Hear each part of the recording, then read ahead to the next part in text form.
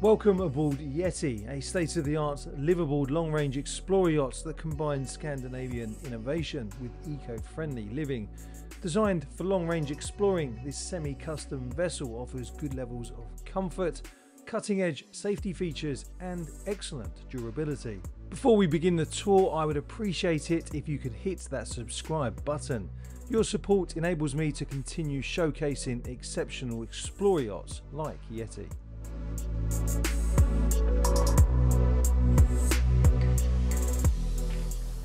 Welcome back to the channel. I'm in Utrecht and I'm going to show you around this Globemaster 50.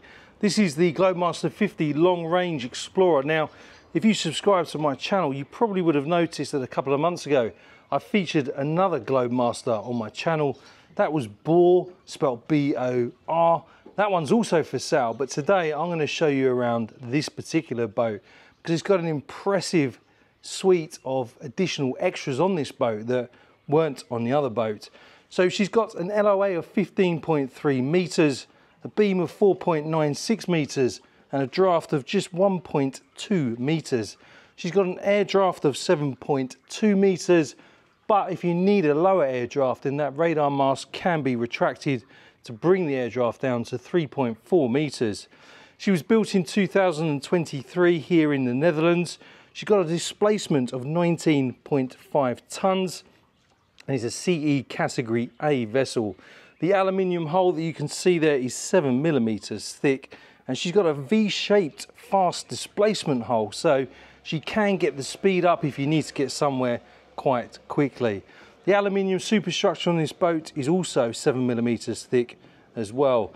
And as we look around, one of the things you're probably going to notice is the deck. It's actually made of cork, Marine Deck 2000 I believe it is, so it's sustainably sourced material for the deck. Anyway, let's show you around. I'm going to get access to the boat via the port boarding gate over here on the transom. Right, straight away if we look around the cockpit, you see you've got a U-shaped seating area over here. And above that, you'll probably notice this. Now, you can get a lot of solar panels up here. And of course, we've also got 2 wind turbines as well. So already you can tell that this boat is all about self-sufficiency when it comes to power and using the maximum amount of renewable energy as possible. The tender will be stowed on these davits here, so you can quickly launch and recover the tender when you want to use it. Okay, let's head over onto the port side and head forward via the port side deck. You see lots of space here. You're not having to pivot or twist to get access up onto the bow, and there's plenty to grab onto as you make your way around the upper deck as well. You can see these steps on the superstructure that lead up to the flybridge. So yes, this boat does actually have a flybridge as well. And here we have the tender stowed aft there on the port side. This tender is actually the Talamex 310 Silverline. So a nice sporty tender there as well. As we pan forward, I'll give you a better view of that radar mast. As I say, it is retractable as well. So if you do need to lower that mast to bring down your air draft, then you can do that. Let's step up here so I can show you around here quickly. Obviously you've got one hand on the camera, one hand on the grab rails, but there we go. I love the fact you've got the little H there as well. So obviously you're not going to be landing a helicopter there, but you can land your drone. What a great place to aim for when you're flying. Up here from this vantage point as well, you get a good view of just how many solar panels you can fit on that aft section there. 4 high efficiency sun power solar panels, each producing 400 watts, and 2 silent wind generators together help to provide sustainable energy to support long-range, autonomous and eco-friendly cruising. We spin around and face forward. Here we've got the controls here, though, like I say, this is a flybridge. Got controls for the bow and the stern thruster. Simrad display here. Display also for the Volvo Penta engine, as well as a throttle control lever over there on the right hand side, and the Simrad control for the rudder. But yeah, you get a nice view up here, as you obviously would with a flybridge. But if I just look around, I'm sure by now you've guessed where I am. This is boating heaven for people like me. Also, I did feature this boat as well, this barge Noel. If you haven't checked out that video yet, then make sure you do. I'll leave a link in the video description for that, but yeah, that is a beautiful boat as well. Anyway, I digress. Back to the Globemaster. Let's head over here onto the port side and climb back down. I've really got to watch my footing here because I do not want to fall. Although I'm sure it'll create a viral moment. I don't think my wife and kids will be happy. One of the things you notice from this vantage point here is obviously the size of that window. You probably guessed it by now, you're going to get lots of natural light in the interior spaces here, thanks to these big windows dotted all around the superstructure. I love that name as well, Yeti. Okay, let's head forward past the wheelhouse. We'll look in there in a second, and onto the bow. So this boat does have a Rockner 40 kg oversized anchor. It does come with 100 meters of chain as well, and that is deployed and recovered thanks to an electric Maxwell windlass. As we pan round now and face aft, you get a good view of the windows on that wheelhouse there, and a little seating area, and lots of skylights up here as well. Again, making sure you've got lots of natural light coming down into the living areas.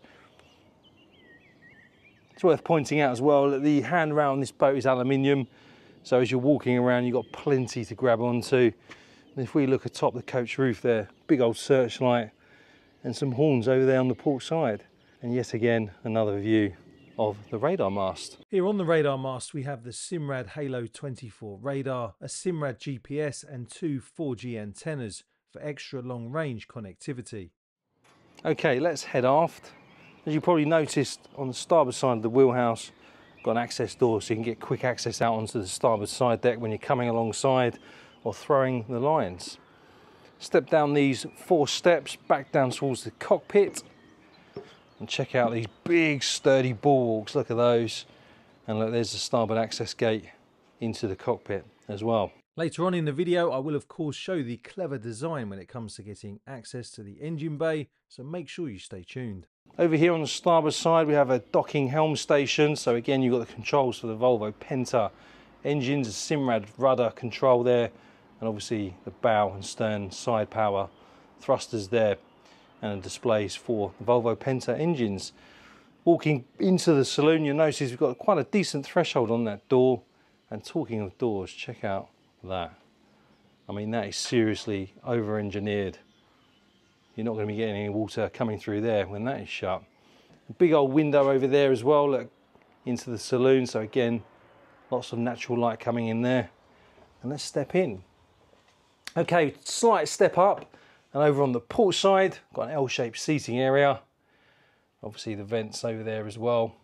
So the boat does have a 13.5 kW Kubola heating system as well. It does have floor heating on this boat, which quite surprised me. I didn't think it would have, but it does. And of course it does have air conditioning as well. But let's talk a little bit about the layout. As I say, over here on the port side, got an L-shaped seating area with a table there, so it's a good place to sit down and eat some scran while enjoying the view. Over here on the starboard side, big old fridge. Let's have a look inside. Remove that clip, and there we go. Look, plenty of cold storage in there. Let's shut that back up. Nice little touch that. Ensures that the fridge doesn't pop open whilst you're underway. Over here on the starboard side, obviously we've got the galley. It does have over 3.5 meters of workspace. As you can probably tell, we've got a Corian countertop on here, and we do have the fiddle rails as well, which is really important. Obviously, if when you're underway and things are getting a little bit bumpy out there. Stainless steel sink over here. The galley does have an induction cooker with a 4 burner that is actually on a gimbal hinge as well, which is again a really nice touch for the rough weather conditions there.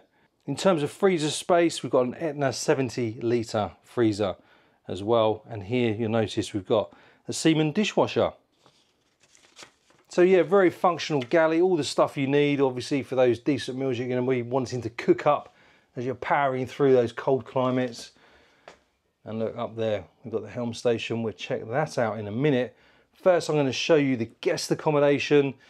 Now, if you have already seen my other Globemaster video, you're going to know that the accommodation is split almost as if you were on a catamaran.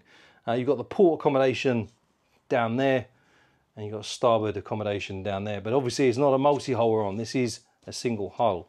So let's head down first onto the port accommodation. down these steps, and here we have obviously a toilet and the sink, a porthole over there that can be opened up so you can get some fresh air in here, and another one up there.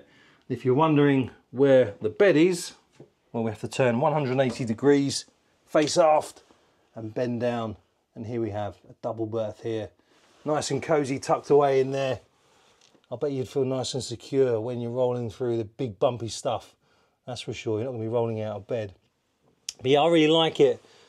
Like I say, it's a nice, cozy feel. Now these stairs can be lifted up as well, so you've got some additional storage under there. I'm not going to lift it because I've got one hand, and I'll probably make a fluff up of it. So instead, I'm going to head over here onto the starboard side and show you the starboard guest accommodation. If we lower down here, you can see obviously it's being used as a bit of a storage space at the moment. But look, over there we've got a window that actually leads into the port accommodation. So a nice touch, but a really decent sized bed in here. The port accommodation doesn't have its own shower. If you're in that side and you want to have a shower, you'll be coming over onto the starboard side or using the owner's shower if he or she will let you. I like the fact we've got a little seat over here, somewhere to perch up, have your morning dose of caffeine before your day gets underway. And if I stand up, again, look, we've got a porthole there that can be opened up, and a further 2 portholes over there as well. Okay, let's continue into the ensuite. Decent sized shower there. No rain head, but doesn't matter. You wouldn't expect a rain head on every boat you go onto. Heated towel rail there, a mirror, and a sink with some storage underneath. Let's spin around. Again, look, one of the things that I like about this boat is literally the maximum use of available space. You've got some more storage under there that you can lift up on that little step, and you've got lots of storage space in this cabinetry as well. So yeah, plenty of areas to keep all of your gear. Okay, let's head up into this raised seating area up here. L-shaped seating on the starboard side and L-shaped seating over here on the port side as well. So if I come over here and sit down, get my breath back. This is actually the 4th boat tour I've done today, so yeah, I'm going to need a coffee quite soon. Let's just sit down, take it all in, just pan around. Look, as you can see, you've got plenty of headroom in here, loads and loads of headroom. But yeah, if I sit here, look, you can imagine your fellow sailors sat over there on the starboard side, whilst the skipper is taking care of business up there. Talking of taking care of business, let me show you up onto the helm station actually before we go into the forward owner's cabin. I like the fact over here on the port side, you've got a table space for your traditional charts, if that's what you want. And look, as you can see, we've got all of the Simrad gear over here. Throttle control levers over there on the port side, wiper control, Simrad VHF, multi-function displays there, 2 of them. And then over here on the starboard side, we've got all of our switches, all the engine fans, bilge pumps, searchlights, anchor lights, nav lights, engine room lights. Literally all the lights that you need are right there, just an arm's length away. By the way, if you need yacht management software, then Aquator Marine offers an intuitive platform designed to streamline boat operations, from project planning to crew management. This software ensures everything runs smoothly on board, allowing you to focus on enjoying the journey. For more details, I'll leave a link pinned in the comments and in the video description. And look, this is obviously the captain's chair here, amidships. And to the right of him or her, you've got the tiller control lever there, and the bow and stern thruster. And look, really nice little navigator's chair over here on the starboard side as well. And obviously from this vantage point, we see the inside of the door that leads out onto the starboard deck. Handle up there on the overhead for the searchlight. And look, we've got 3 skylights here. So again, lots of fresh air coming in here, lots of natural light. Yeah, really nice space. Again, if you have seen the video that I made about the other Globemaster bore, then check it out if you haven't. But if you have, let me know what you think of the comparison between bore and this one. And let me know what you noticed in terms of the difference between the 2 boats as well. Right, as we descend down into the owner's cabin forward, I love the fact we've got this chair here. It's like a commander's chair. Yeah, great place to sit and probably set up your laptop on there, catch up with your emails or whatever it is you need to catch up on. And look behind that, we've got the controls for the Cummins own-end generator there. Okay, spin around. Again, really big portholes, so you're not going to be short of natural light down here. Another porthole up there on that bulkhead, and one over there on the starboard side. Got this raised bed as well with lots of cabinetry on either side, so you're going to be able to find plenty of areas to keep all of your stuff. And look, we've got some drawers underneath the bed as well, so even more storage space for you. I would honestly find it hard to fill up a boat like this with my own stuff. I really am used to travelling light. But anyway, let's go into the starboard ensuite over here, or the owner's cabin. And then we have the shower over there. Nice decent sized shower there. Obviously got the toilet and a heated towel rail there. But yeah, again, plenty of headroom in here. Nice and light and airy thanks to the big window. And look, we've got another window on that bulkhead there, look, just so you can look out. But yeah, it's touches like that. It makes you feel like you're on a much larger boat. I'm not going to open up the cupboards because I'm sure you can imagine the depth of the cupboards. When you look at the angle of the hull there, you'll be able to work out roughly how much space you've got to play with there. Right, let's spin around back into the owner's cabin. One last look around here. Spin around 180 degrees, back up one step, then back up these 4 steps. In fact, I've not had a look behind here yet, but look, even more storage space in there. And more storage space in there with some flares. Okay, let's shut that. Come back up the steps. Little look around here. Obviously you can close that and you can close that as well, so it's all flush, but that's how you access down into the port and starboard accommodation. One final look around the wheelhouse.